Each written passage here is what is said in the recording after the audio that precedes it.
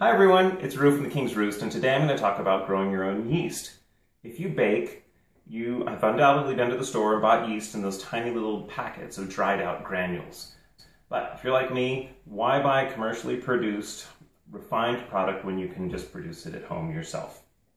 Yeast is all around us in the environment. In fact, a lot of yeast strains live right on the very grains you're probably baking with now. So why buy it at the store when you can grow your own? That's much more natural, it's less processed and less refined, it's really cheap to do, it's not that difficult, and some people have less sensitivity to baked goods using a natural yeast. Some people call what we're producing here a starter or a levain, and that is what I'm going to be showing you how to produce and to maintain in this video today. The container you choose is important. Here's my starter. I keep it in a weck jar, which is a 1 quart glass jar, so that you can see what's going on inside. 1 quart is the minimum size that you need. You need to give it room to expand, and it needs to have a lid but not be airtight. Any rubber gasket that might be on the weck jar you want to remove, or if you've got a screw-on lid like a ball jar, you want to not tighten it down too tight. If it's airtight, oxygen can't get in and CO2 can't get out, and that's important. See these bubbles? That's the CO2. You're going to need some kind of container to keep your yeast starter in. I'm going to use this jar right here to start a sourdough culture from scratch. Now, if you have a friend who has a sourdough starter going, the easiest thing in the world to jumpstart your process is to just get a scoop from a friend. But if you don't have that, then you need some water and some flour, and we're going to start one from scratch right now. For your initial mixture, you're going to need equal parts water and flour by weight.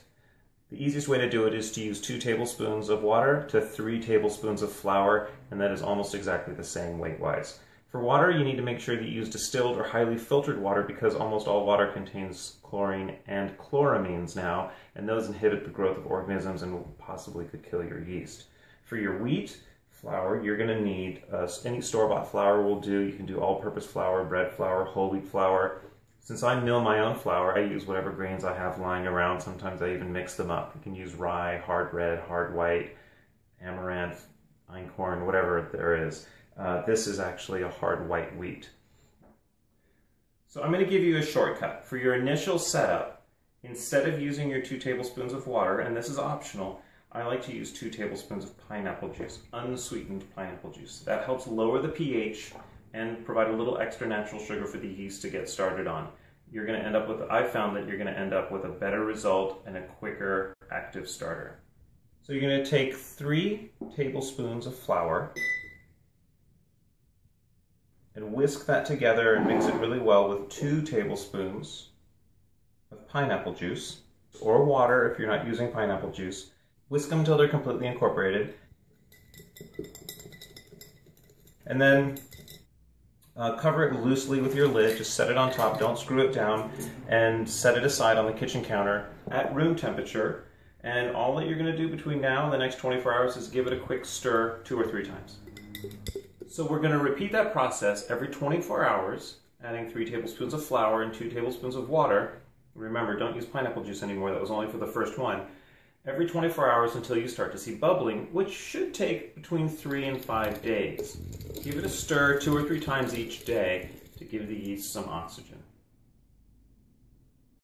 After a few days, you should start seeing the air pockets forming, and if you smell your yeast starter, you should smell sort of a sourdoughy, a little bit acidic, vinegary kind of smell to it that smells really good. Okay, so we've got bubbles now. It smells really good, a little bit sour, but it's a good smell.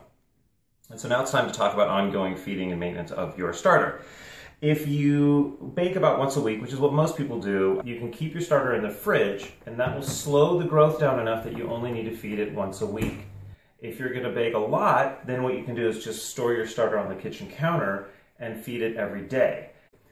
Feeding, what that is. So what you're going to do is when it's time to feed it, if you just keep adding like we were doing during the initial stages, you're just going to end up with way too much starter. And because you now have an active culture, you're just going to end up with a lot of like really broken down flour. So that's why you do need to discard half.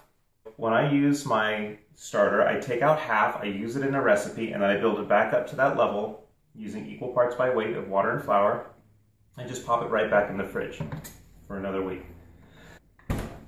Here's a few tips.